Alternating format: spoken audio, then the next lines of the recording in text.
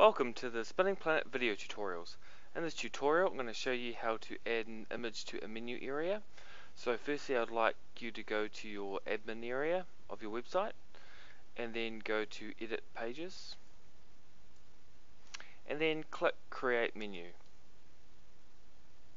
So we'll call this left logo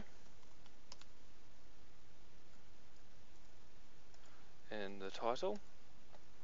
And then I will go grab the image. Now I have already uploaded the image into Tiny Browser, so here's our image here, and we'll call this Food Structures Conference 2012 and then insert and then press create menu.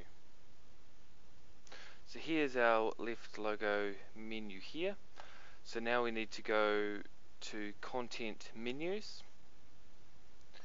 and we want to activate it here in area 3.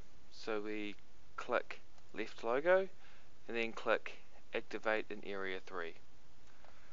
So now if we go leave admin, here's our image in our left hand menu.